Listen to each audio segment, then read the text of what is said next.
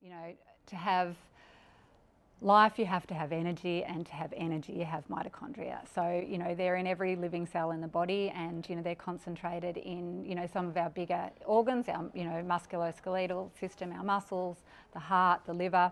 And keeping our mitochondria healthy is actually really critical to our energy levels and our vitality. To power mitochondria, I mean, obviously ubiquinol is incredible because it improves mitochondrial function and produces, you know, ATP in the body. So ubiquinol is found naturally in the body, and you can get it from food sources like organ meats, you know, nuts and seeds, oily fish, but you really don't get the doses that you would need to have optimal functioning.